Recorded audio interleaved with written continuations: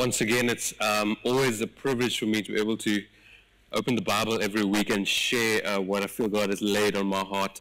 And I hope that the last 5 weeks of our series, Soul Detox, has been helpful for you. For those who are new here, tonight we've been going through a series called Soul Detox, and we've really looked at the condition of our own souls and recognized that our souls is where we feel, and our souls is where our desires reside as well. And so the condition of our souls is so important to who we are as Christians, because often we're so bound to focus on the thing that does not last forever, which is our physical bodies, and we put so much work and time and effort and resources into that, and we neglect our soul, that part of us that lives on forever. And so we've looked at the restless soul, we've looked at the tortured soul, we've looked at the heavy soul, when we've looked at the seduced soul as well. And so we hope that it's been very helpful for you guys. And so in concluding tonight, we're going to be examining the war that is against our very soul.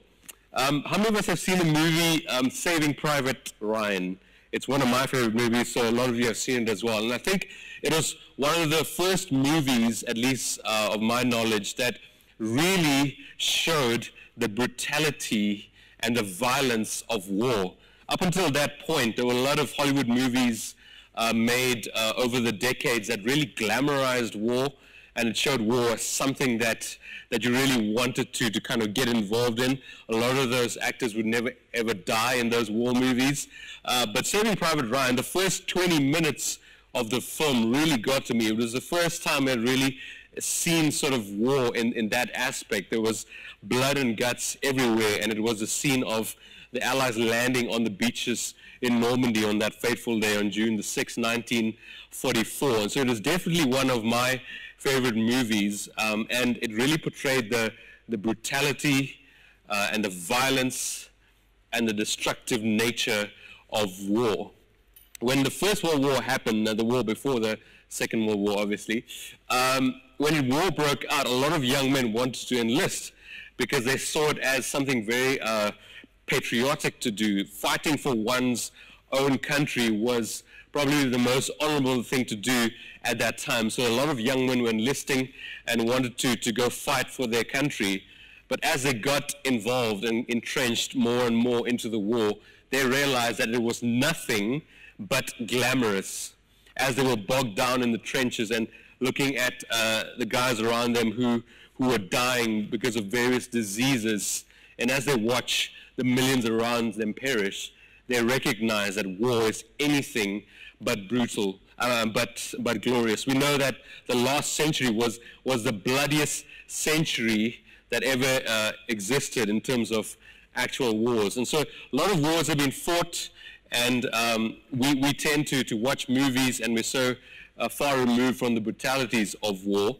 I've got a friend in Australia. Look, I know you're not supposed to really have Australian friends or friends in Australia, but it's okay, you know, we're Christians, so we can have friends in Australia, even though they are arch rivals in sports. But I've got a friend in Australia.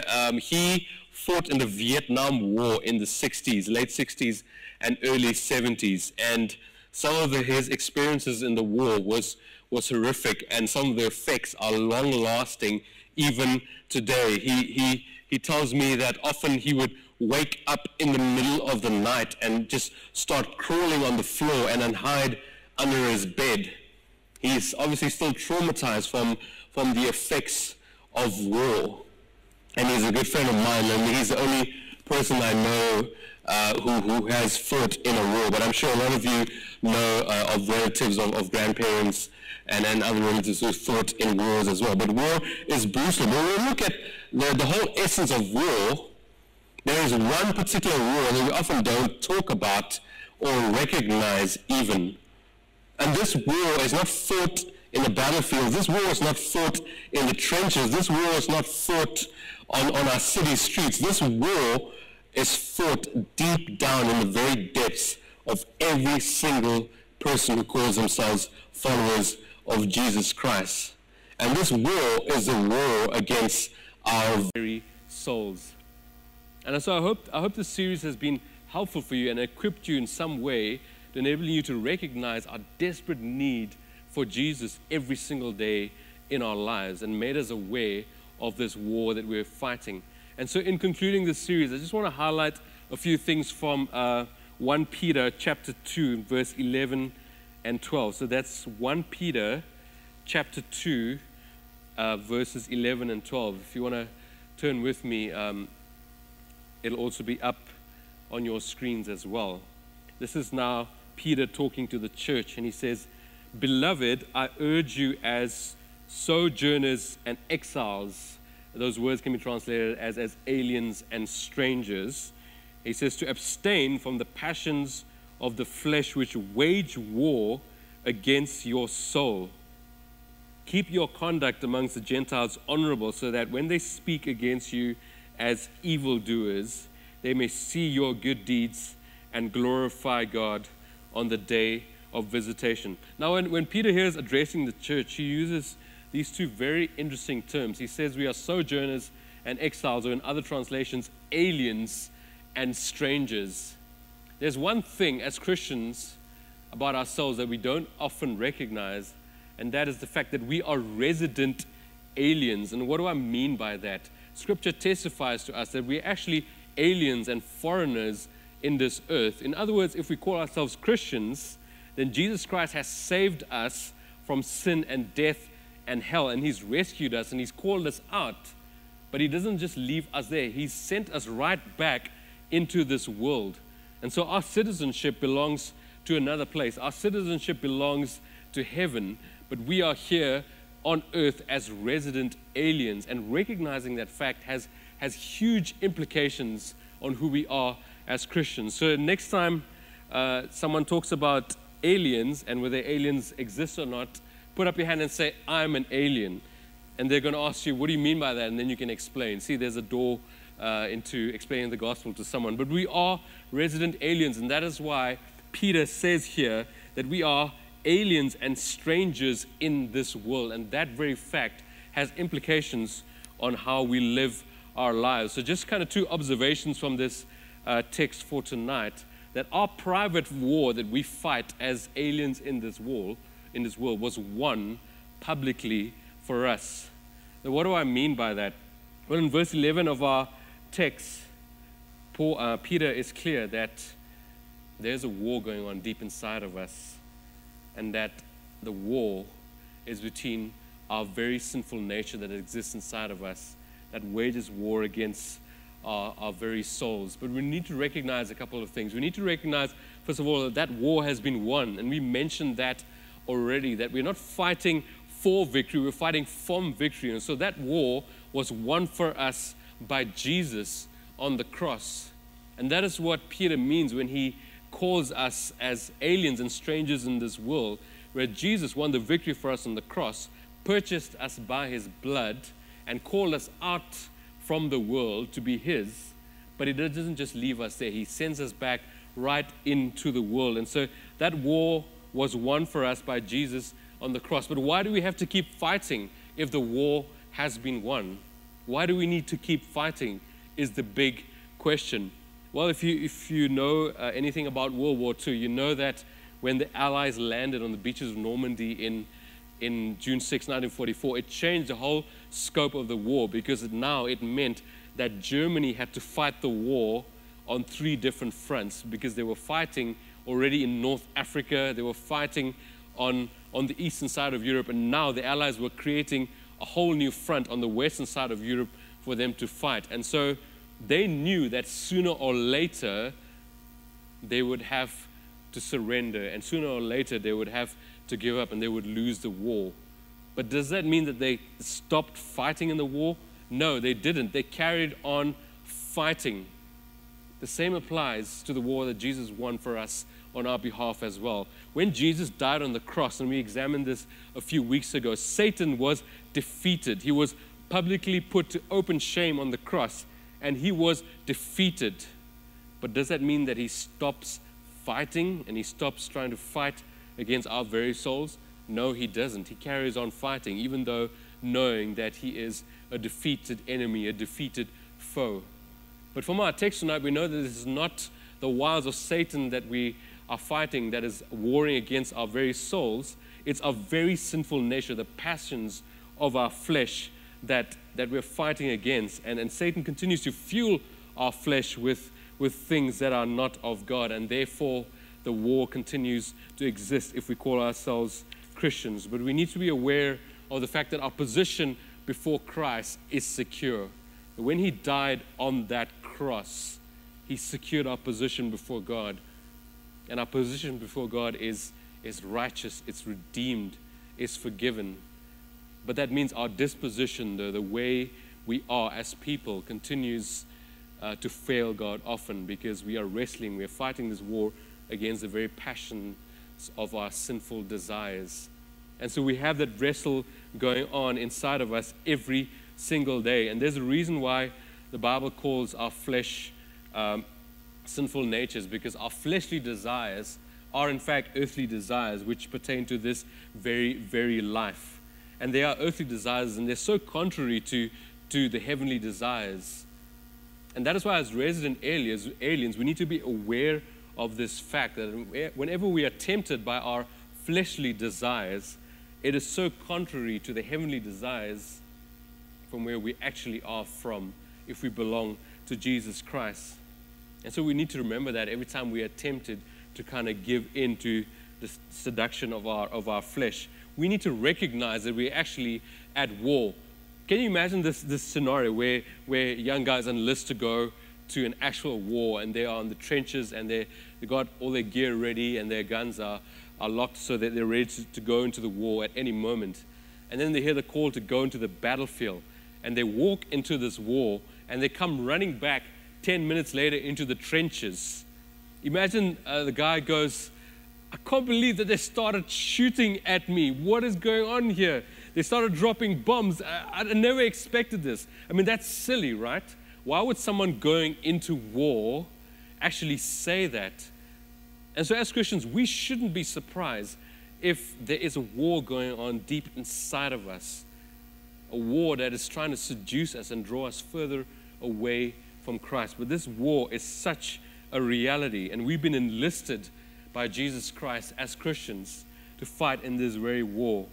And therefore we need to live from the identity of our King, who very much won the war for us on the cross. And so this private war that we are fighting was won for us publicly on the cross. And now we live from that identity. When we choose Christ, we have been granted citizenship to heaven, and therefore part of our mandate is to bring heaven down to earth. And that is part of what Jesus means when he prays the famous prayer, and he says, thy kingdom come on earth as it is in heaven. We are his hands and feet that bring his kingdom down on earth. And so it is won by Jesus publicly, and so we can continue to display that public victory of Jesus by the way we live our lives.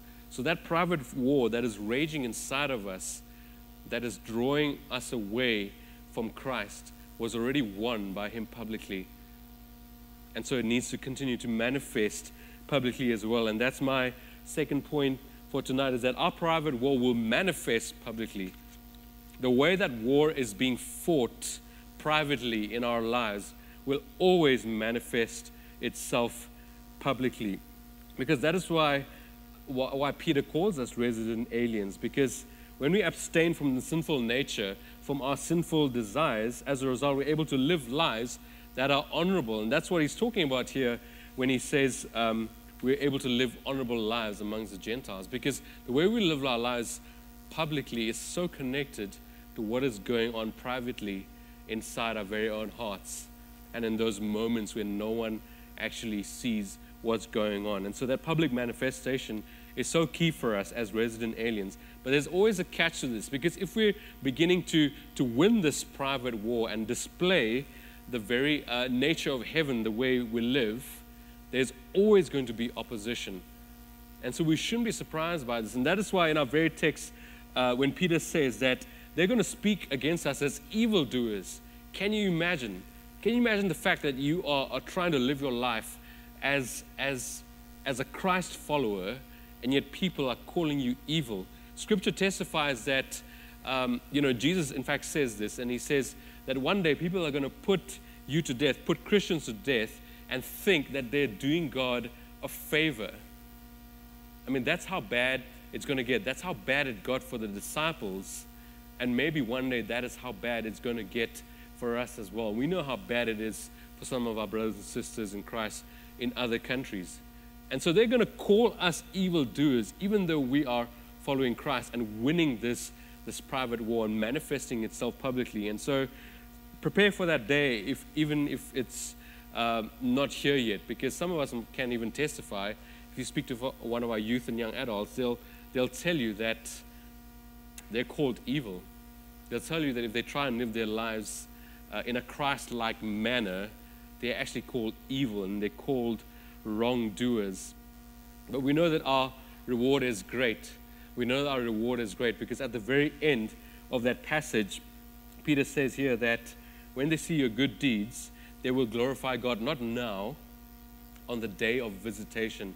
In other words, on that very last day when Jesus comes and he brings history to a close. That's when all of those who call us evildoers will recognize that these people actually are not from here, and that is why they lived the kind of lives that they did, that these people are citizens of another place, and they were representing the King of the universe, and they will glorify God on that day. And so let us not be discouraged when we win this private war and manifest it publicly, and people look at us and call us evildoers or wrongdoers, because even though you might not get your reward and your joy and your satisfaction from people now, on that last day, it will be made completely public, and they will glorify God because of that.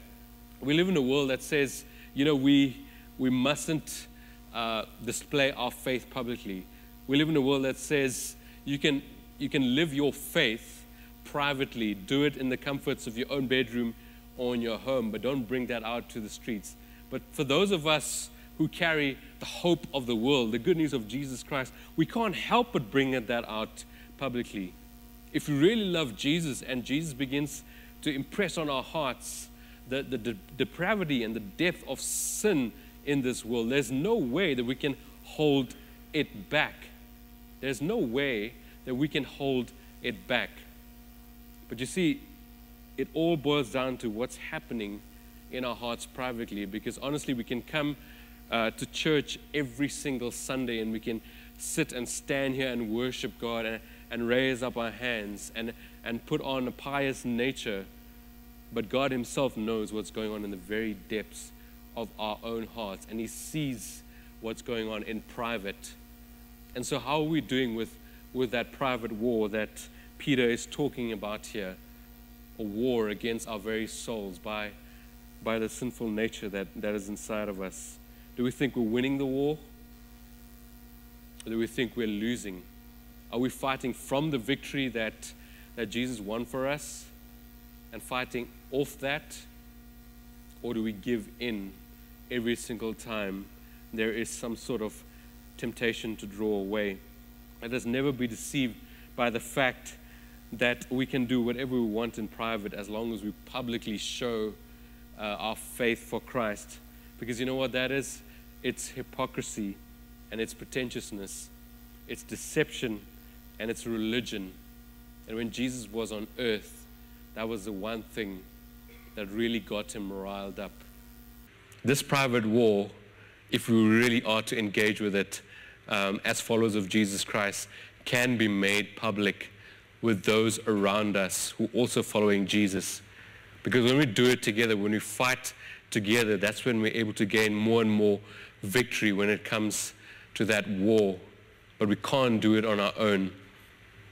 We cannot do it on our own, and that is why God has given us our brothers and sisters in Christ to wage war against the passions of our own flesh. I just want to get a little bit pastoral here. That's all a theological aspect of this passage, but I really wanted to just dwell a little bit on one of the private wars that we fight as Christians.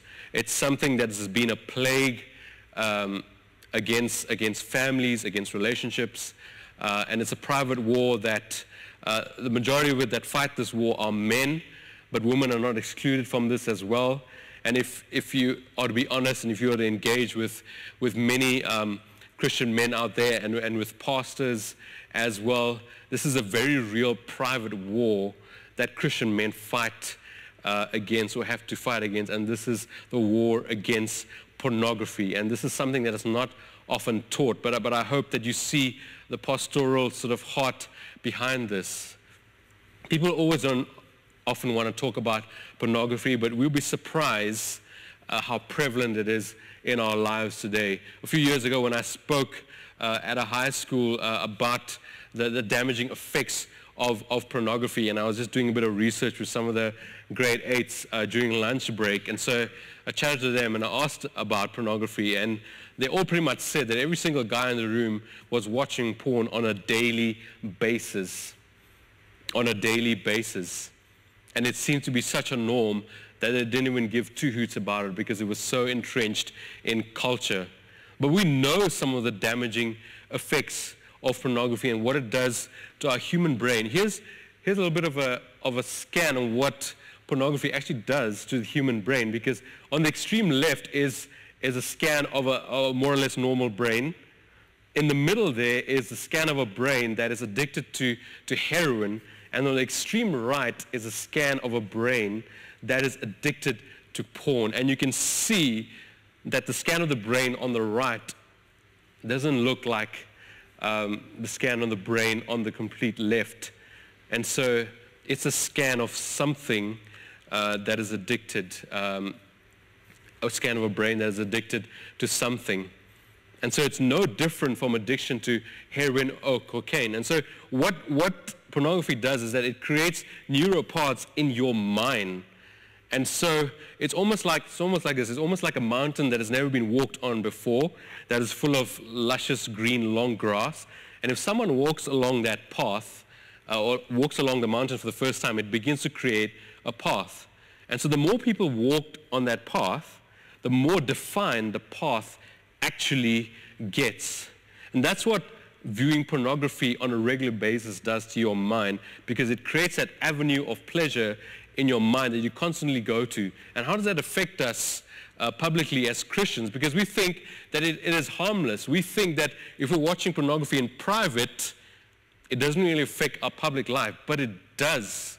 Because first of all, as men, we begin to see the women around us as just objects for our own desires. We don't see them as brothers and sisters in Christ with dignity, with value, with purpose, and with worth. That's one of the effects of pornography that creates in our mind. And we know that addiction to anything is bad, but this is a private war that so many Christian men fight on a daily basis, but are so ashamed to actually bring it out in the open. But we know from the testimony of so many men following Jesus that they're actually able to conquer this with the help of others around them. They're able to win this private war so that in public, they're able to really bring down heaven to earth. They really begin to live as resident aliens. And so that's the whole sort of the undergird of this sermon here tonight, is that we are resident aliens. And so we're not supposed to do what the world does. We're not supposed to say what the world says. We're supposed to reflect the glory and the majesty of the one who won us. We're supposed to reflect the glory of the one who wants to take us from the kingdom of darkness and bring us to the kingdom of light. And so there's no shame for us when we are open about our private wars, because it's in those moments that we actually can gain victory and manifest the love and the victory that Jesus won for us publicly as well. I'm just going to play a short clip. It's from a biblical counselor, and he's been counseling people who've suffered from an addiction to pornography for many, many years. And I believe he's got some really biblical, Jesus gospel-centered insight into this very private war that many people fight against. So just have a listen to what he has to say, and then we'll take it from there. Thanks, man.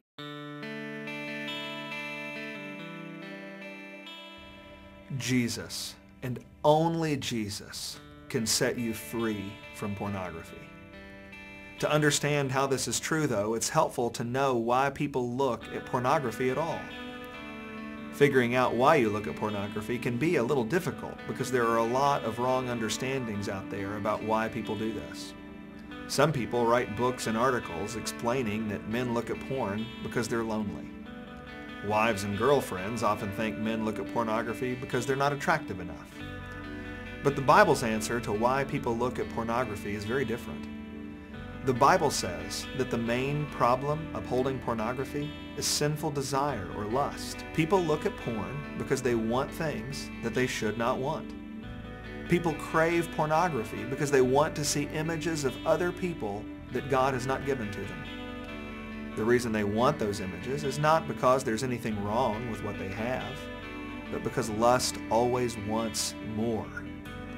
Lust is the greedy desire for something that does not belong to you. People can lust after money, power, status, or anything else. You are guilty of sexual lust when you have greedy, sinful desire for a sexual encounter with someone who is not your spouse. When you understand that you look at porn because of sinful desire, then the story of Jesus begins to explode with relevance for this problem. 2 Peter 1:4 says that Jesus has granted to us his precious and very great promises, so that through them you may become partakers of the divine nature, having escaped from the corruption that is in the world because of sinful desire. That passage teaches that all we need to overcome sinful desire, all we need to overcome pornography, is found in Jesus Christ as we trust in his life, death, and resurrection to pull us out of the pit of pornography. If a man believes that he looks at porn because he's lonely, he'll try to find another or a better friend. If a wife believes that her husband looks at porn because she needs to get prettier, then she'll change her hair or her makeup or her clothes. When you believe the Bible, that the root problem of porn is sinful desire, then it drives you to Jesus as your only source of help and hope. If you're watching this and you're struggling with pornography, I want you to know that I have prayed for you. I know something of the darkness and despair of the struggle you're in, and I want you to know that your life doesn't always have to be the way it is right now. Change is possible, and there is help to make the change. The Bible says, if Christ is in you, although the body is dead because of sin, the Spirit is life because of righteousness. If the Spirit of him who raised Jesus from the dead dwells in you, he who raised Christ Jesus from the dead will also give life to your mortal bodies through the Spirit who dwells in you. That is a wonderful promise. If you are a believer, then the same Spirit that worked to bring Jesus back from the dead is the same Spirit that's at work in you to empower you to overcome sin. My friend, you need to know for a fact that if the Spirit can bring to life a man who has been dead for 3 days, then he can overcome your desire to look at porn. If you want this kind of change but don't know how to realize it, I can tell you for certain that there are answers out there. Right now, it's important for you to do 2 things. First, pray. I promise I don't mean to repeat a cliche when I say that to you. I mean to share a precious promise of God with you. The Bible says in James 4 that if you draw near to God, he will draw near to you. Your first step to receive help is to ask God for it. Confess your sin to him. Ask him to forgive you and believe that forgiveness is possible because of the death of Jesus on the cross for your sins. While you're praying, ask God to give you the kind of resurrection power to change and live a new life that brought back Jesus from the grave. Second, reach out for help from a wise Christian. This could be a parent, a pastor, or a friend who's willing to seek God's wisdom with you to change. Whoever you tell must know that the struggle you're in is too powerful to fight alone. Now you might think that sharing your struggle will be the hardest thing you've ever done, and that's okay. Ask Jesus to help you with that too when you pray. Jesus will give you the strength to seek help if that is what you truly desire. If I were drowning in water and I told you that all I needed to do was struggle harder to save myself, you'd say I was crazy. And the same is true in your struggle with porn. You can struggle all you want, but ultimately you need help from another person. Pick up your cell phone right now. Send a text message or an email. Make a call. Reach out to someone right now. There are other things you need to do as you pursue freedom from pornography, but those are two essential first steps. If you'd like to learn more about how the grace of Jesus can help you be free from porn, please consider reading the book Finally Free, and may God bless you.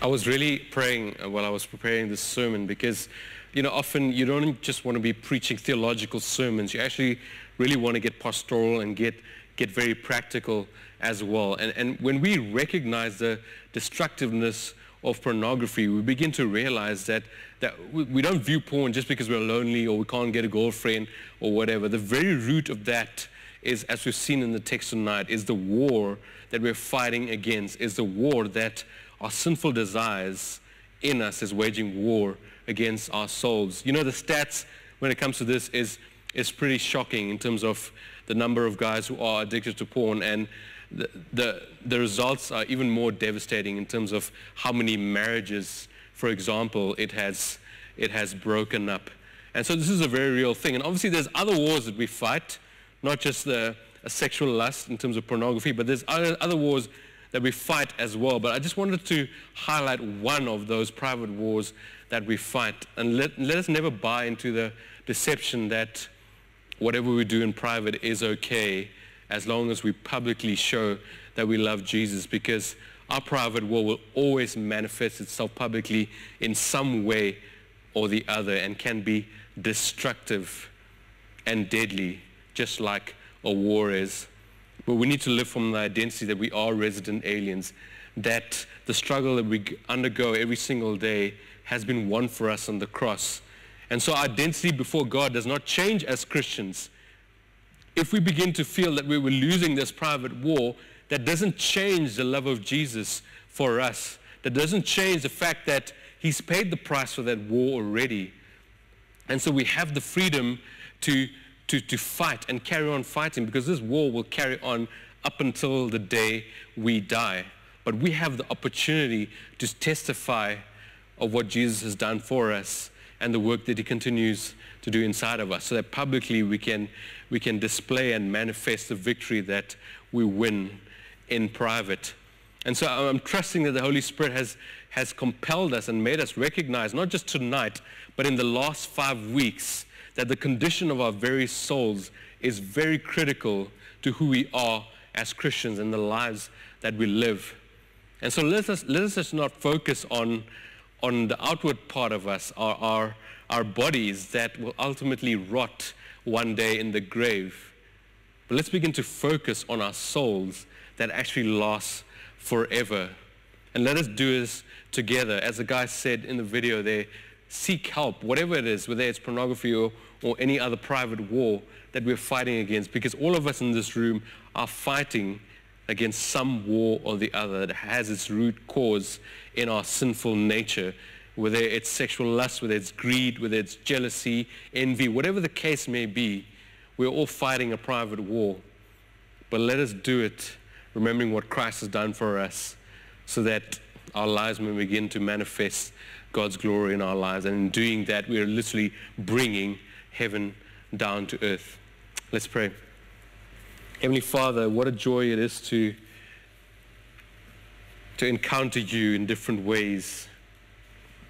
And tonight, Holy Spirit, I want to pray for those who have been convicted about the way we live our lives privately and not just the way we display our lives publicly. Holy Spirit, you are committed to making us more and more like Jesus, and you never stop pursuing us. And so for those of us here tonight that are feeling that we're losing this private war, may we know that even though at times we might begin to lose this war, but our identity, our status in you never changes. We're always in relationship with you if we've put our faith in you, Lord Jesus. And may we recognize that as people. And may we never operate from guilt or shame, but may we operate from the joy that is of knowing you. And Lord, if there are those here tonight that are really struggling, we pray that they would have the boldness and the courage to seek for help. We pray that you enable us to recognize the immensity of the private battles that we fight and this war that we fight against our sinful and fleshly desires. And may we recognize that you've called us here on this earth as resident aliens, as people who are not from here, even though we live here, as people who are from some other place, as people who have been bought by a price, and the price that you paid on the cross for us is a price that we could never pay. And so may we live our lives in gratitude because of that, and may that drive us to continue to win our private wars, so that we will begin to resemble you, Jesus, more and more and more. For that is your heart's desire for us. For that is our purpose as Christians, to resemble you more and more. And as we do that, we begin to bring heaven down to earth.